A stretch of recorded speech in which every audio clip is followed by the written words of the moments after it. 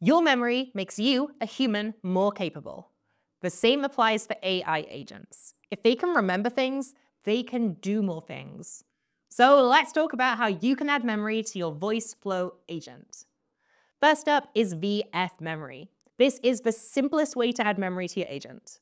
The VF memory variable automatically saves the last 10 messages from your conversation.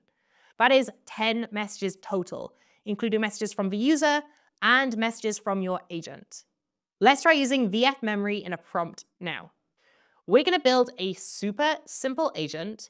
The agent is going to ask for some input. It's going to loop back around, ask for some more input, loop back around, ask for some more input, and then finally it's going to summarize everything that the user just said using a prompt step and VF memory. So, first of all, we're going to add a message step. And we're just going to say, tell me something cool. We'll then, of course, connect this up to the start step so that this runs when our agent starts.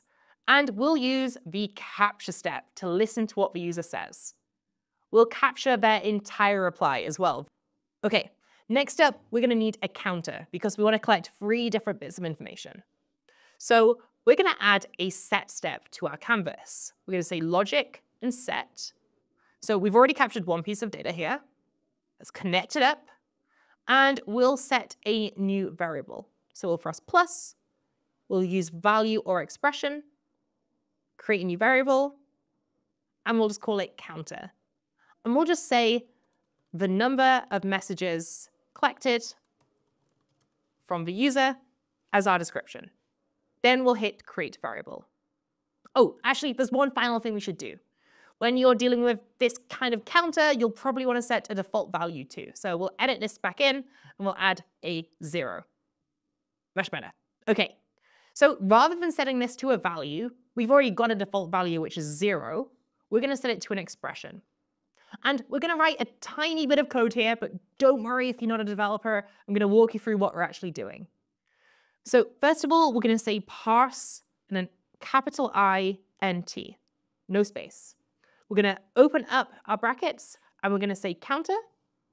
Then we're going to, after that bracket, say plus 1.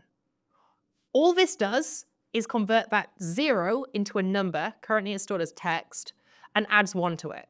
So it makes it from 0 to 1. Okay, now we'll do a tiny bit of logic. So let's go and use a condition. We'll connect this up. And we'll set this to business logic. Let's add a path using the condition builder. And we'll say if counter is free, then we'll do something. Otherwise, we'll do something else. And that something else is just going to be looping background to the very start of here. And if you see that happen, it just means you didn't quite connect it up properly, like I just did. And if this line looks a bit weird, by the way, you can move lines around manually. So you can make it look a little bit more pretty and intuitive. This gets really important when you're building more complex flows. Okay, we just did quite a lot quite quickly there. So let's just test our agent out really quickly so you can understand what we just did. I'm going to hit the run button and I'm going to hit run test. My agent is going to say, tell me something cool. And something cool that you should know about me is I like cake. It's going to ask me for something else cool because that 0 is just set to 1 on our counter. So something else cool is that hamsters are pretty cool.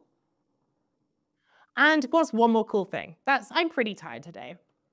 Are you pretty tired today? Let us know in the comments down below. So there we go. It's going to say path not connected because that counter was set to 3. And we haven't set that bit of our flow up yet.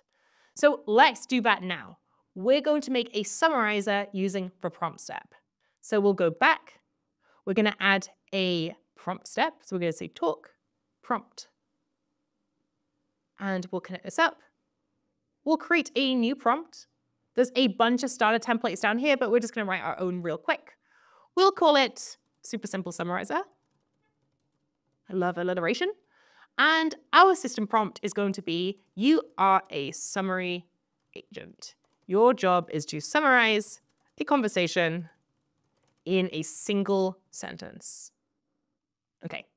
So again, if you're building something for real, you're going to want a much more complex system prompt than that probably. We can then add in our conversation history here, just by pressing add and then conversation history. And it really is that simple. So now I would also recommend setting a user input here just to be safe. This is for your prompt. So you can then say, summarize the above conversation. Perfect.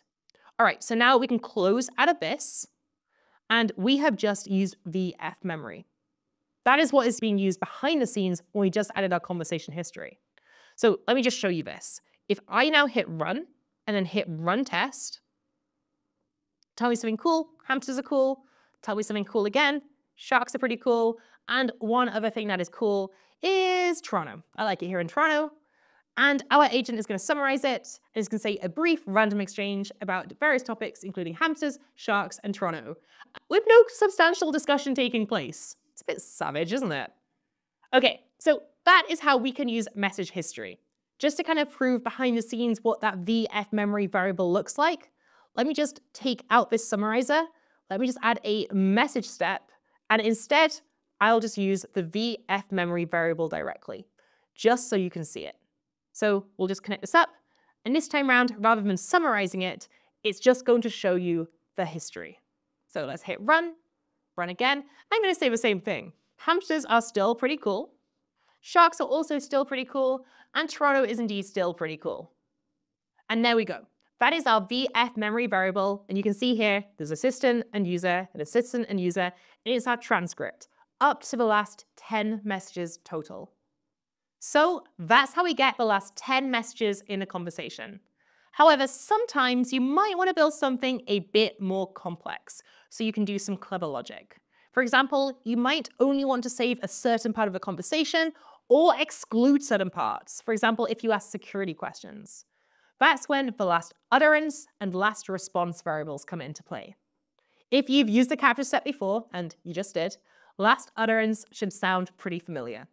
It contains the last message that is said by the user. For example, if an agent asks me, hey, how are you? And I reply with, kind of mid. Last utterance will be set to, kind of mid. In the same example, last response would be set to, hey, how are you?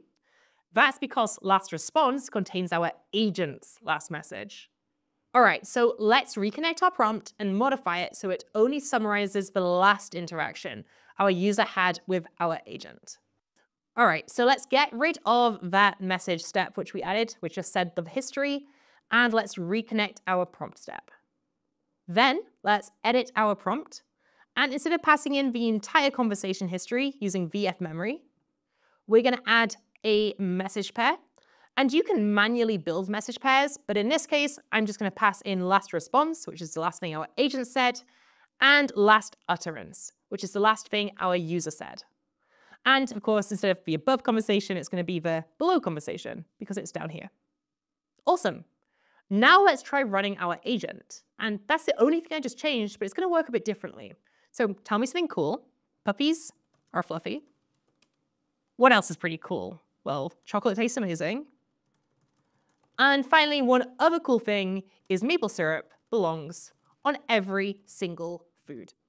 That is true. If you disagree, you're wrong. And our summary is a passionate food enthusiast declares their love for maple syrup as a universal condiment. That is correct, and I fully agree with that. But you see there, puppies weren't mentioned, and neither were chocolate. We only passed in the last two messages, our agent's last message and our user's last message. If you're a developer, you can use the last utterance and last response variables to build custom memory functions. If you'd like to learn how to do that, click right here to check out our docs. Developers can also use our API to inject additional information into the agent's memory, such as the pages someone visited on a website. So now your agent has memory, and it can take into account previous conversations when replying to users or interacting with AI. Want to learn another superpower? Functions that let you add custom code to your agent? Well, you're in luck. We got you.